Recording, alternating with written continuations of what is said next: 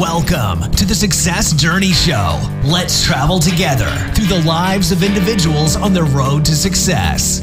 Hey, what's going on, everyone? Today is a very special day. We're on the eve of the Marine Corps' birthday. Simplified Dallas, and congratulations to all the Marines around the world. We made another birthday, and I want you guys to celebrate and be safe. This episode is going to be very, very, very special. Whatever you're doing, put it down and just lock in and listen, because we got a special one for you on the Marine Corps birthday. Like you said, we come to our favorite segment of our show, and that's when we bring our guests on. Today is a very special show because when you see this, it'll be the 9th, and everybody know that the world stops on the 10th for the Marine Corps birthday. So we have a very special guest on tonight, Stuart Dipaolo, and he is going to tell us a little bit about himself. But first, thank you for being on our show, Stu. Oh, it's my pleasure. Thank you for having me. Thank you for inviting me. This is awesome. Definitely. Why don't you go ahead and tell our travelers a little bit about yourself. Well, I'm 36 years old. I was born and raised in a little town called Gray, Maine. And that's where I grew up for the first 18 years or 17 years of my life. And then I went off and joined the Marine Corps. And I've been active duty for the last 15 years. And then unfortunately, my 20-year goal to retire got cut short early because I got injured enough to be medically retired. I wasn't able to fulfill my full 20 of active. Yeah. Man, so much to unpack in that. So you said from Maine. I've been up to Maine. Of course, you know, when we fly out to go to or come back in from Iraq, we fly into Bangor. Yeah. We fly into Bangor, Maine, and I've been up to Maine, up to the I think it's Portland, Maine. Portland, yeah. Yep. That's right on my hometown. Yep, I've been up that way, so definitely know the area a little bit. Not that much to not have a GPS, but definitely know the area. But before you go further, Marlon, I know you're ready to go somewhere else with it. Explain Maine for us just a little bit, man, because I think it's the first time that we had someone from that region of the United States, and many people see it on the map, and fewer people have gone there. So tell us a little bit about like what Maine is like. Like in my mind, it's always cold, or I heard it's very beautiful. Different types of animals, buffaloes that are or mooses, I should say, like that are huge. Just tell us a little bit about Maine for those that are listening. Yeah, we do. We got the moose up there, and when they stand up next to your little sedan, I don't know if y'all drive like a Honda Civic or a car similar to that, but their bellies will be over the roof of the car. Ooh, wow. And they don't care who you are. If they want to cross the road, they're going to go across the road without stopping. And then unfortunately, sometimes people hit them, and it's hard to try to avoid them, even though they're so big and they can literally just step over your car. Sometimes they can't move quick enough, and we can't brake quick enough, and then we end up hitting them, and it's just unfortunate, and it just completely destroys your car. Man, that's crazy. So this is just wild. This is like how deer are, in my area. Just randomly, you can see one just walking right in the middle of the road. Are you in the Carolinas? I'm in actually the Maryland area. Maryland, yeah, exactly. Yep, deer just like that. The deer are like that up there too. Wow. And they have what's the weather like in Maine? I know it's in the northern region of the USA. What kind of temperatures are you seeing during the summer and winter time? During the summer, well, it's typically about 60 to 80 and on average. But this last summer, just a few months ago, my family was telling me that it was really warm. It was like 90 to 100. Wow. But it's not just the heat is what gets you. It's the humidity that's up there. Definitely. And what about the winters? How cold does it get? Oh, it's gotten below zero when I in my childhood days. Wow. And tell one last thing. Tell us about when the snowstorm. And I really want to hear this part because I'm in an area of Maryland now when there's little flurries on the ground. You know, they close down school. But when snow comes into Maine, you know, if it does, I don't know. You know, based off the location, I know some areas in the northeast don't get as much snow. But areas of Maine that do get a lot of snow, how much snow is like the average, you know, snowfall, and then what's a bad snowfall?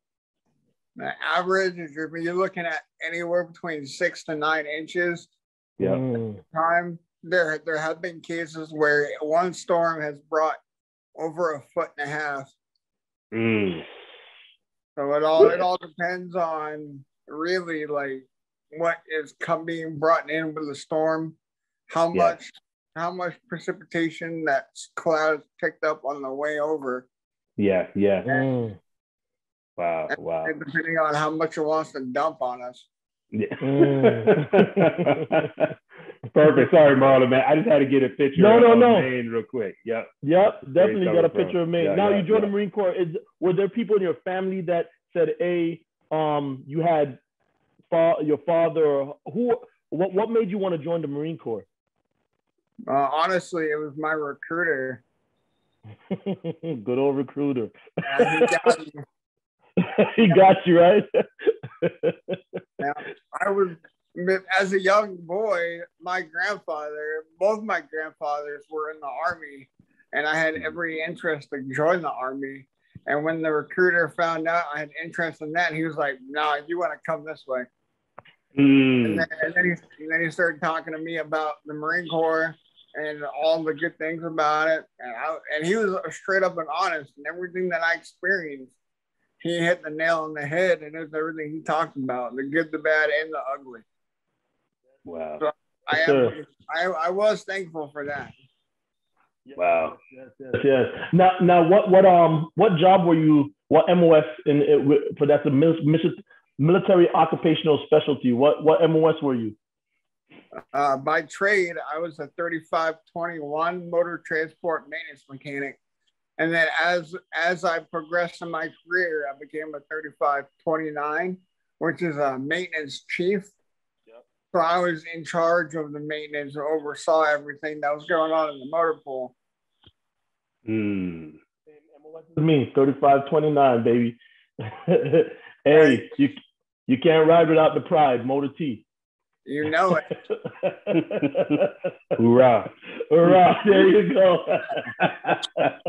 It felt good saying that, huh? Yes, sir. Yes, sir. So where were you stationed? Your different stations that you were at? I was mostly, I was really going in 3 different areas. My first duty station was Camp Kinser, Okinawa, Japan. And then I left there. I went to Camp Pendleton right here in California.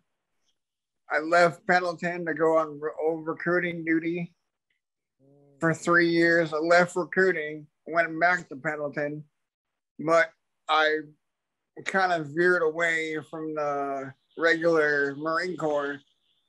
And I got attached to the Special Operations Unit, MARSOC. Tell us a little bit about that for those that are not, savvy or up to speed as to, what the Special Force looks like. Yeah. Well, MARSOC is the Marine Corps' version of the Special Operations Command. So, like, the Army has the Rangers, the Navy has the SEALs. Oh. The Marine Corps has the MARSOC, and they're operators. Got you. Okay, I never knew that. I never knew that. Oh, you didn't? Yeah. And then they form SOCOM, which is overall all the branches that come together to make SOCOM, and they're the Special Forces. Yep. Yeah. Oh, wow.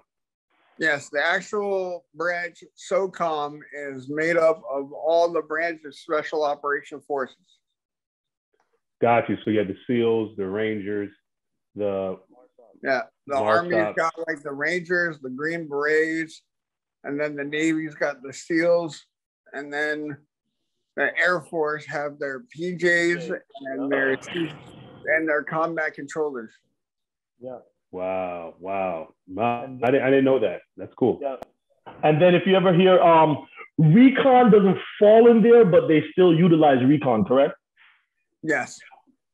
Yeah. So recon is not a definite special force, but they do attach to them to do some work.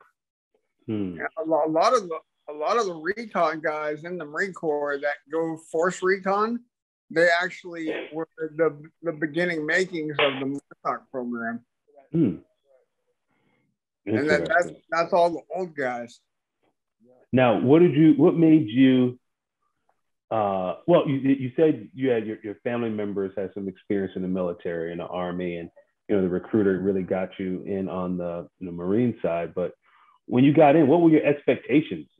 Going into the Marines, going into the service, boot camp. When you first walked in there, what was it like to get there, go through it, graduate, and then do your first assignment? The very first impression, I was shell shocked when I first got to Paris Island. But luckily, I had a little idea of what to expect, but not fully. So when I got there, I was like, all right, let's keep it open mind and let's see what happens. I strapped up my boots, and I was that good little recruit that did what he's told, yelled when he was supposed to yell, and went on from there. Ended up graduating as a squad leader and went on to my Marine Corps career. Love it, man. No, that's good, man. So you said when you went to, as you're getting into your Marine Corps career, you talked about the different areas that you were in. Went to Okinawa, Cali, Pendleton, and then went to recruiting duty. When you went back to join the Special Forces, now what made you say, hey, I want to go Special Forces and go down that lane? That part I didn't have an actual say in, but when I was leaving recruiting, I had orders from the monitor to go back to maintenance battalion. So I called them up and I was like, hey, Master Guns, I came from maintenance battalion. I can't go back there. If I want to progress in my career, I need to do a different area of maintenance, a different echelon.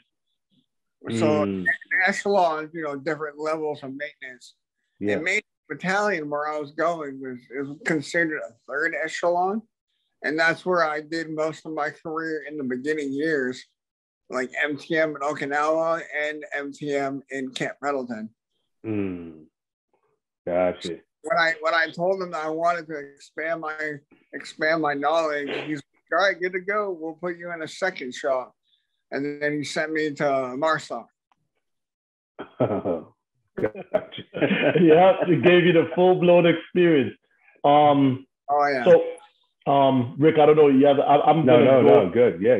I want to tell people, if you're listening to this right now or you're watching, a lot of people like to use the term loosely. I'm a miracle walking.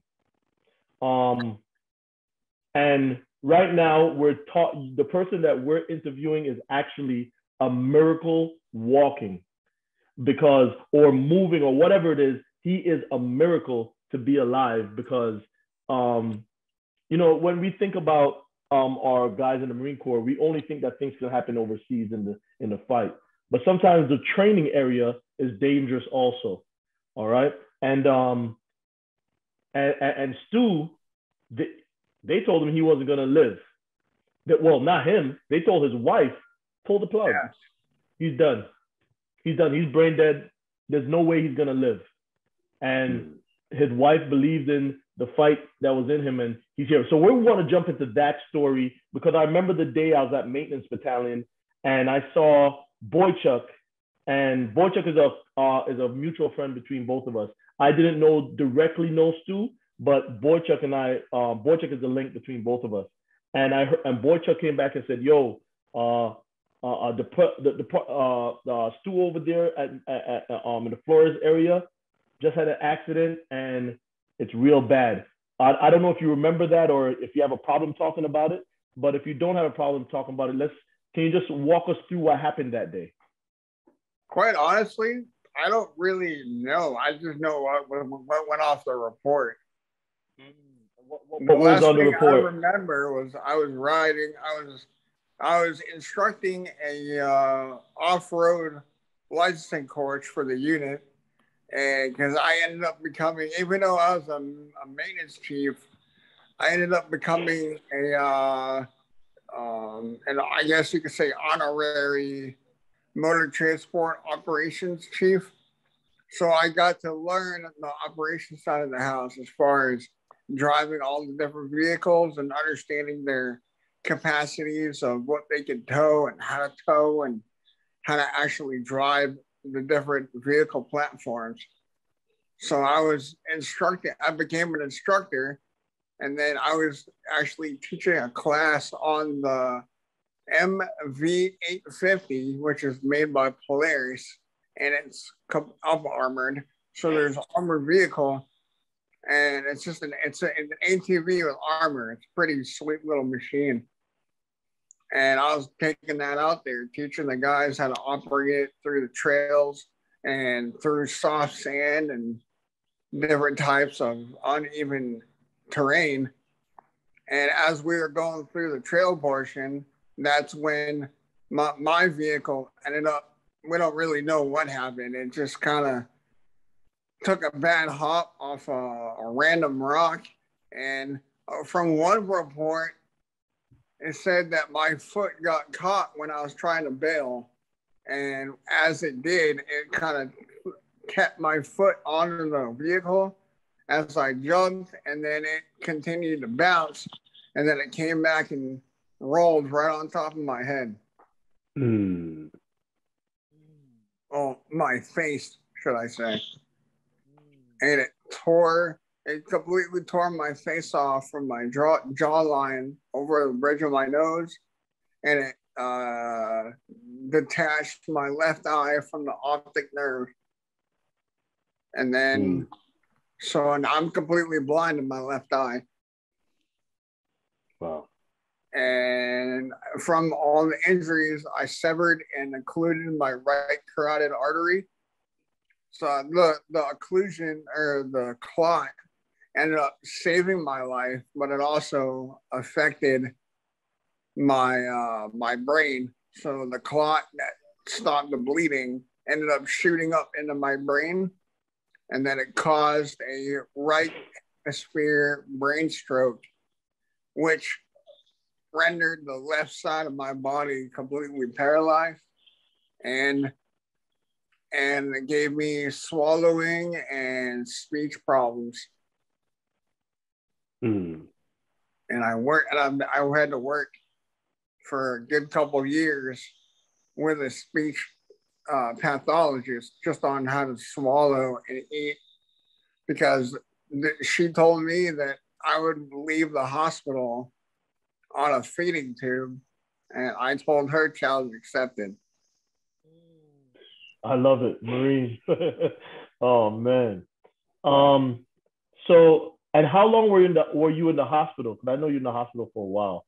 Oh golly, I was 6 months I'm bouncing between the ICU and other sections of the hospital at Scripps. And then after those 6 months, they evac'd me up to Palo Alto, and I was up there for 2 years for inpatient rehab, learning how to walk, talk, and eat again. Wow. So, man, I mean, like Marlon said, you're a miracle, walking here. And, the reason why I really specifically asked about your background and where you're from and, where you are, what get your journey into the Marines, because, even though when you're signing up to say, hey, I'm going to serve this country, I'm going to put my life on the line, and I'm going to fight. But at the same time, when you're going through, the routine training, you know, I know it's not, you know, safe proof in terms of, you know, you want to train in a situation so you can be ready. But at the same time, that's kind of the last place where you're thinking that, you know, something this severe would happen to you. And you know, I can imagine, you know, as you're, you know, even though you're listening to the nurse saying, hey, you know, I accept that challenge, you know, as you're sitting there, did you ever reflect back as to, man, how in the world did this happen? Oh yeah. I lay there in my bed wondering what I could have done differently. And honestly, I have no idea. Because I did all my pre-checks before I left for the trail ride, and I did everything that I was supposed to do while riding, and it was just a freak accident. And when everything happened, and I woke up in the hospital, and my wife explained to me what was going on, and then the realization, everything kind of sank in, and I was like, "Oh man." Yeah. What made your wife, and I understand that love did it. When you have a doctor who's a professional saying to your wife, pull the plug, he's done. Did you ever ask her what made you want to keep the plug in and keep fighting? Oh, no, I never had to ask her. She always just told me. She goes, nope, I ain't losing him. She told me, the way my wife put it, she's like, I'm going to be selfish. I'm going to keep him around. I love that. I love that. Oh man. And for that selfish reason, you're still around. That's a great thing. Now, I'm going to tell you, a lot of people, they go through, and I don't want to minimize anybody else's struggle that they go through. But when you look at somebody that is facing what you're facing, when you're laying down in that bed and you're going through that 2.5 year rehab, what kind of mindset did you have to have in order? And this is a question that's probably redundant, but it's what kind of mindset did you have to have in order to make it through? Honestly, I just continued to use like the basics that I learned in the Marine Corps to maintain a PMA, a positive mental attitude. It was just reminding myself all the good things of why I was still here and what I had to look forward to. My biggest thing to learn how to walk again was to eventually be able to walk both of my daughters down the aisle when they got married when they were older. I refused to just sit by and watch it happen and let someone else take them down. Wow. So with and you have 2 daughters, correct? I do, yes. Yep. 2 daughters and a wife. And I saw the dog in the background. A big, was a German Shepherd? Yeah, that's my boy.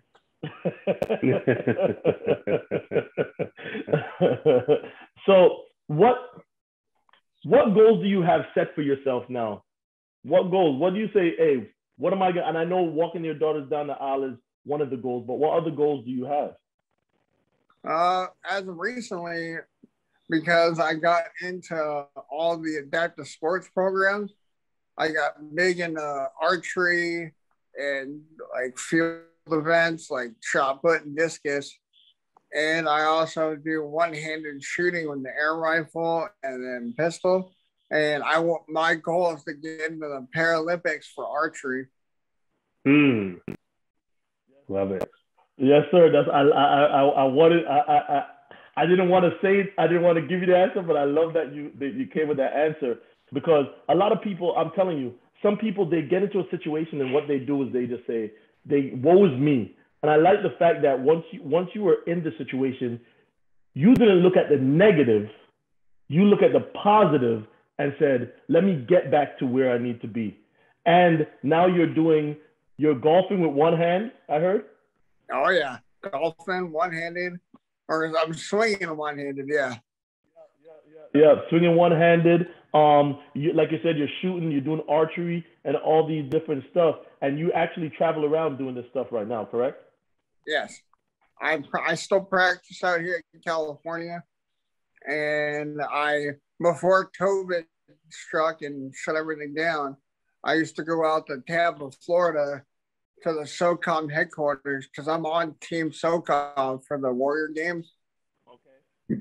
Which, if you don't know, the Wounded Warrior Games is the Department of Defense's version of the Paralympics.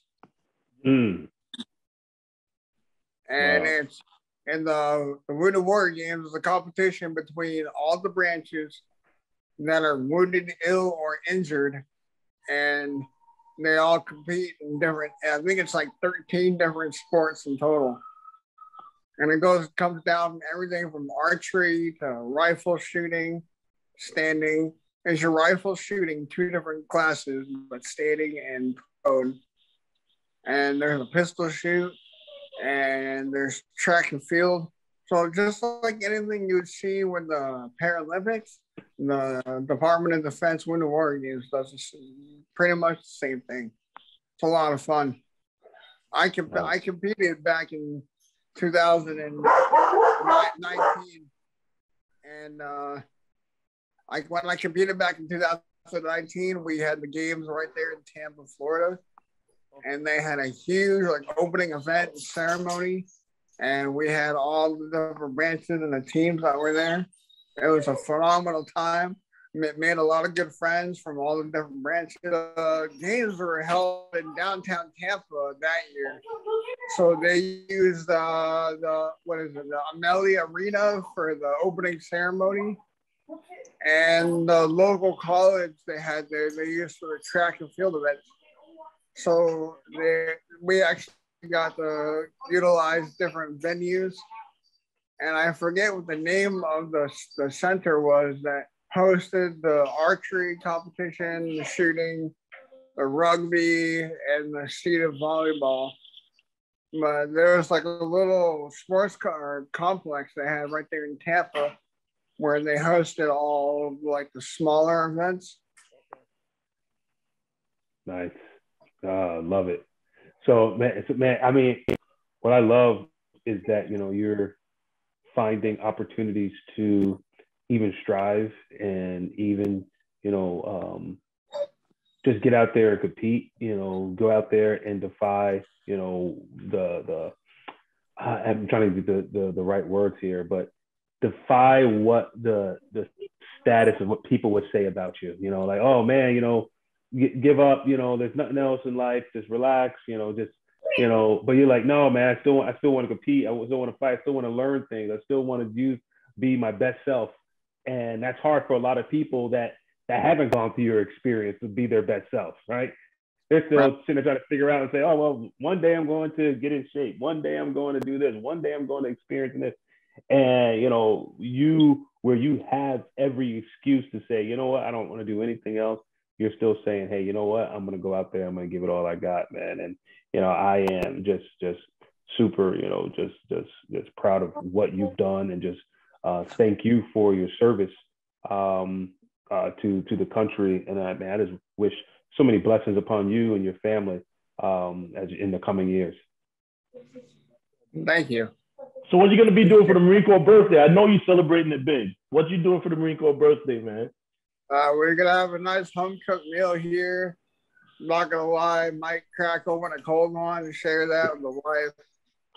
But other than that, I'm not going to really do anything huge, because, I know I'm here on Pendleton, but I don't know. It's just, I like to do things a little low-key. For 15 years, I did a lot of celebrating with my brothers and sisters, and I think this year I'm just gonna keep it low key with my actual family, not just my Marine family, and because they've all been a part of my career their whole lives, my kids anyway, and they're just as much a part of the Corps because they grew up with it, so I gotta give them a little credit and celebrate them. I love it. Definitely, man. Boychuk said definitely when this come out, he's gonna. Boychuk is one of your biggest fans, man. Yeah, he's a great guy. I love that dude. He's a good man. Good guy. He's another one that had Ricky Boychuk. He had a brain surgery, and then they wanted to. Hey, they were gonna med step him out the Marine Corps, and in 60 days. He was doing some physical all the physical training again, and they're like, yeah, we'll keep you.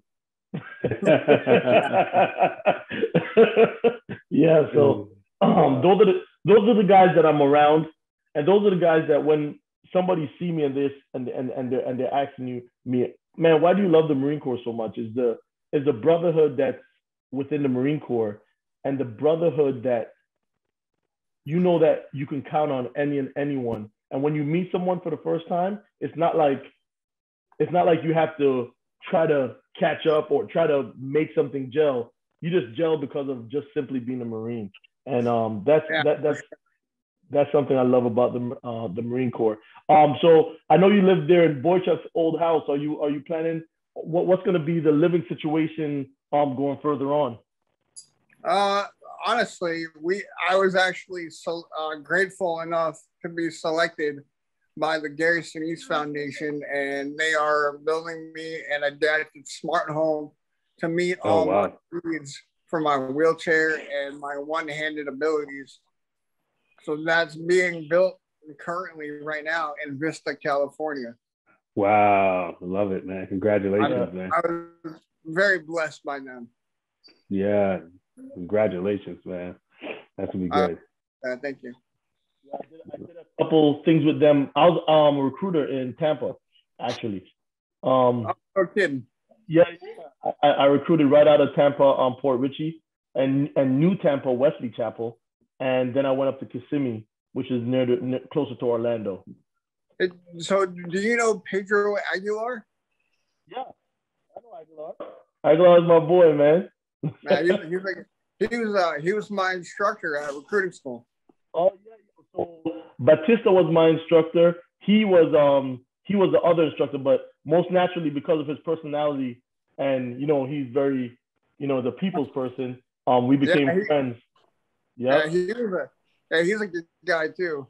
Yeah, he's back down in Tampa also in the Orlando area right there doing real estate.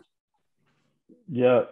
So I know him very well. But I got a chance to, for the Habitats for Humanity and stuff like that, go through with them when they build a house for someone, a smart house. They had a guy that he got injured in Iraq, and we actually went to the house and did some stuff and helped them out. Those guys really do a good thing. I want to shout out all those people that are taking the opportunity to say, I don't want to be selfish. What I could take my money and put it in the bank or invest it in myself. But what they're actually doing, they're looking out for guys like yourself to say, hey, this guy right here was fighting for the country and something happened to him. Let's give him the opportunity to, live a better life if we can. So I want to shout out to those guys for just giving out that helping hand and helping out guys like yourself and others that are going through what they're going through. Definitely. Without them and everybody else that helps donate is incredible. Without all of them, it wouldn't be possible. Correct. Not just for me, but for everybody that the foundation has helped. Correct. Which is incredible. Correct. How's it being home chasing around the two girls? I see them back there with the dog and they're moving back and forth. They keep you busy and young, huh? Oh yeah. All day. Love it. Love it, man. I just can't wait, man. I can just, man, you painted the picture so clear and said, man, your why, what you were fighting for to get back up and walk again, just to walk them down the aisle is, man, it's a beautiful thing, man. And, just seeing them and just seeing where you are now is just like, yeah, I hope they see, the resilience that you have in yourself, and it carries over to their life. Because it's something that is missing in the world today around a lot of people, where it's so easy to quit. It's so easy to get caught up in your current circumstance and say, oh man, woe is me, and or always try to compare yourself to other people that are out there in the world and make it seem like you're not as well off or whatever it may be. But man, I just love the fact that you internalized your why, you pushed past difficulties that seemed impossible for even the doctors, and you took on challenges that some people would have just completely just given up. And man, just man, I'm just here, man. I was getting chills earlier like that and listening to the story, seeing you here and just knowing what you went through, but also just your mindset of just being determined to, live the best life you have, and just giving it all you got. So, man, love it, man. Really appreciate you coming on, talking with us today. Oh, my pleasure. Thank you for having me. Mm-hmm. Now, I don't know if I'm digging too deep, or I don't want to, scratch any wounds or anything like that. You said you want to walk your daughters down the aisle, and I know you have a wheelchair. How close are you, or how hard are you working on the walking part? Are they thinking that you're going to walk again? What are you doing to get there? I recently just got signed up again with the VA. They sent me to a physical therapy clinic out here in California to get back into more physical therapy. But right before COVID hit, or actually right as COVID hit, that I was doing a PT quite a bit to get back into walking and build strength in my legs so I could walk again and work on my balance. So I got to get back into relearning how to keep my balance over both feet as I'm shifting back and forth while walking. Okay. So it's not so much the walking, is just the keeping the balance. Yeah. Okay. Well, it's keeping your balance, making sure like your gait is centered so your body can stay upright. Okay. I'm not sure how good your balance is, but when you have a leg that doesn't like to work properly, I gotta fight with it to keep it straight, because if I don't, my foot likes to turn outward as I walk, and that can throw me off, or I can trip over it. So I gotta think about a lot more than the average person when it comes to walking. So hopefully when I get into this new program that the VA set up, I'll be able to regain a lot back what I've lost from not being able to go due to COVID. Okay. Yeah, that COVID thing is really, shut a lot of stuff down. But yeah, if I was a betting man and they asked me if I was gonna bet against you walking or you walking, I'm gonna put my money on you walking. So I'm sure with your mindset and what you've been through already, that walking is gonna be one of those things that you'll definitely be able to do, taking your daughters down the aisle, man. So I appreciate that. If somebody wants to reach out to you, or they want to talk to you about anything, or somebody's going through something, service member, non-service member, and they just need to talk to somebody, or they need to hear from somebody that's been through, something that's so catastrophic, how could they reach out to you? They can find me on Facebook. Okay. And they just type in your name, and it will just pop right up, right? Yep. Okay. All right. So you hear that, people? If you want to reach out, show some love to Stu. Follow his path. I'm sure you're putting your Warrior games on there. I don't know if you posted up on there. Okay. So if you want, all posted up. Yep. If you want to follow his career, his athletic career, right? Him trying to get into the Olympics. Definitely check him out on Facebook. We'll put it on the notes, and then we'll definitely have you guys follow his career. Stu, once again, I want to tell you, thank you for coming on. I don't know if Ricky, if you I know you always have that last question. If you could go back, I'll let you do that. Yeah, Stu, man, this is a perfect it's a perfect scenario in order to pose this question. What we typically ask our guests at the end of a show is, this is all about the journey, right? We phrase it the success journey, but it's really just a life journey. And if you can go back to that 17-year-old that's enlisting into the Marines, that's in the hallway talking to that recruiter, and you can just pull them aside for 1 minute, after you talk to that recruiter, what would you say to him? I'd tell him, I'd be like, go for it.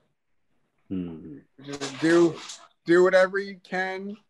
Get your hands dirty, get out there and do whatever you feel is right and what makes you happy. Yeah. Love it. Love it. Love it. Love it. Love it. There we go, travelers. There we go. We have Stuart Dipaolo, right? Dipaolo. Did I pronounce that right? Say that one more time. It's Dipaolo. Dipaolo. Yes, Stuart Dipaolo. And then Marlon's framed it so well. And I hope you're able to even not just listen, but see us here on this podcast and just, man, see Stu just striving, you know, and just living a great life, even after something that, man, out of his control. As he's mentioned, you know, look back, what would he have done differently in that event? And he's like, there's nothing I could have done. I did everything the way I should have done it. And still the circumstances was what it is. And man, we just hope that you that are listening right now, that you could look at your circumstance in the same way. Hey, this is the life, this is your life that you have been given, and you are where you are right now, not just based off because of the circumstance, but also because of the way that you approach it. So don't worry about the circumstance and what life has dealt you. Worry about what you're going to do with that dealing and how you're going to play that hand. So we want to encourage you to continue to check in to the Success Journey Show as we listen to stories, the behind the scenes stories of individuals' journeys in life as they are trying to be better men, better women, better people of the community and better people of the world. So I want to thank you again for tuning in. Go to our podcast, any podcast platform, or go to our website at thesuccessjourneyshow.com. I don't know if anyone's been on there lately, man, but we got a new facelift. I know we mentioned this a couple of weeks ago, and a new facelift on the website. Go ahead, check it out. Let us know how you like it. But man, we're here for you. Leave a review, leave a comment, reach out to us. And thank you for checking in again for another week of the Success Journey Show. Everyone, have a good one. And to all the Marines, have a good day. You've been listening to the Success Journey Show, where your dreams, drive, determination, and diligence are the foundation to success. For more information, check out thesuccessjourneyshow.com. The Journey Squad is here helping you to your destination.